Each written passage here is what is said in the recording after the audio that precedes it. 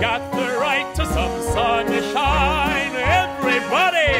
Not the sun, but maybe one of his beams. Hi, Kate. This video comes to you from my sister's bedroom in Virginia, so I take no responsibility for anything you may see in the background. I assume when you apologize for late videos, you are not apologizing to me because, well, anyway, this is my video on guilty pleasures that aren't guilty pleasures because we're not using that term anymore. My thing that I really, really enjoy, that some people might say I should feel guilty about, but I don't, is musical theater. Musicals. Show tunes. I love it. I think it's fantastic. It really upsets me when Simon Cowell uses "it was like a musical" or "you could be on Broadway" as a pejorative and a criticism on Idol, because I don't think that those are bad things. And you get a lot of people just out in the world saying, you know, show tunes, like it's this awful, awful thing. One thing I hear a lot, of course, I'm sure you've heard, is I just don't get it when people burst into song, you know, I can't suspend my disbelief. I secretly judge those people, and I think they're a little bit dead inside, because why wouldn't you want a world where people burst into song and dance? I think that's pretty great. First of all, I don't think musicals deserve the criticism that they get, because the people who criticize them in that way, I don't think have a lot of experience with the depth and breadth of what musical theater has to offer. I think musical theater has done some very important things. One of my all-time favorite musicals is Assassins by Stephen Sondheim, that deals with, well, people who have or have tried to kill the president. And the amazing thing about that musical is that it manages to humanize these people without condoning their actions.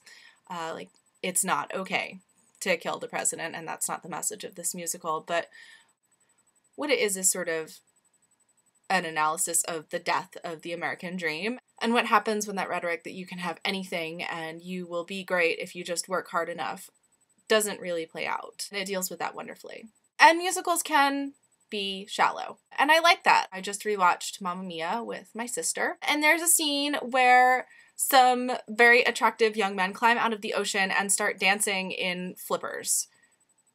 Why shouldn't that be wonderful? Why shouldn't I like that? I think that's great. So there's that. I mean, there's, you know, there's the very deep that I don't think people always see, and then there's the silly and sparkly, and I think both of those things and everything in between are wonderful. Personally, I'm really partial to more recent musicals. I'm not a big Rodgers and Hammerstein fan. One of the things that show tunes, just as music, like if you're just singing a song from them out in the world, get criticized for is being overly dramatic, overly emotional. And I don't really see why that's a problem. I think over dramatizing and being super emotional is only a problem when it's false. Big Mike, I'm talking to you.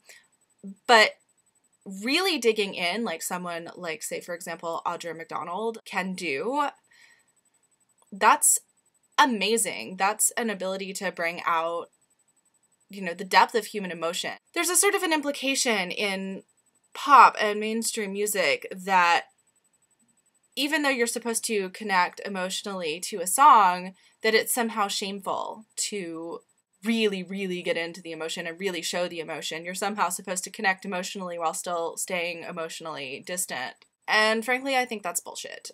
Some things that you can sing about are really, really emotional. I'm gonna link to a YouTube video of Steve Balsamo doing Gethsemane from Jesus Christ Superstar. It's actually a concert performance, and he literally, like, rips his guts out and leaves them on the stage, and it's one of the most stunning things that I've ever seen. I don't think that there's shame in being emotional with your music, like truly, truly emotional. When it's fake, you can tell, but when it's real, seeing someone who's able to do that with music, I think is amazing. I think that's one way that maybe mainstream music and musical theater differ, but that's okay. And I don't mind seeing mainstream artists get emotional in that same way either. I think people miss out on a lot of what's really good in musical theater because it's deeply, deeply contextual. And some things do make it out into the world and they can work on their own as a standalone song. But that's not really the goal of musical theater. And there are a lot of wonderful, wonderful pieces that just can't be pulled out of the context of their show.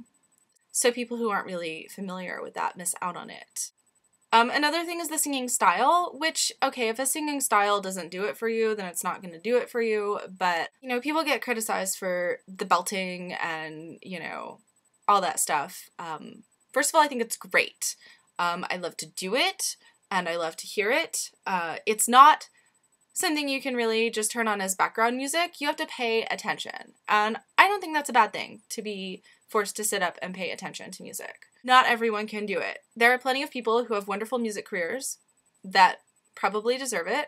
In fact, you know, people that I know of who obviously do deserve it, maybe because they're great songwriters, maybe because they sing a different style, but they could never do with their voice what musical theater performers do. And I think it's worth noting that that is a technical skill that they have, and technical skill isn't everything, sure, I think I've just said that, but I do think it's worth pointing out that it takes a higher level of technical skill to be a musical theater performer than to sing, you know, most of pop music, which, you know, I love pop music, and that's not what I'm saying, but I don't think it's fair to rag on people for singing that style of music when it's wonderful. So many things are wonderful about musical theater that I don't think a lot of people see.